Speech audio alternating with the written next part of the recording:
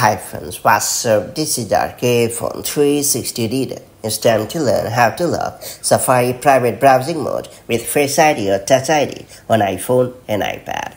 In iOS 17, Safari comes with a host of security and privacy features, including the ability to lock the private browsing mode.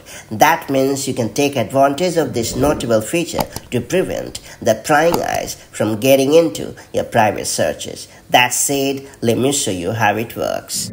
First off, open the Settings app on your iPhone or iPad.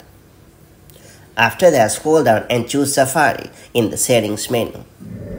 Then scroll down to the Privacy and Security section and finally turn on the toggle next to Require Face ID or Touch ID to unlock private browsing. And that's pretty much it. From now onwards, Safari will automatically lock the private browsing mode to prevent any unauthorized access. Hence, you can browse the web worry-free knowing that your private searches will stay protected. And that's all there is to it. So that's how you can lock Safari private browsing mode with Face ID or Touch ID on your iOS or iPadOS device. If you found this video helpful, do like and share it, and I'll see you in the next video with more such handy tips and tricks. Till then, stay safe and have a great time. Bye-bye.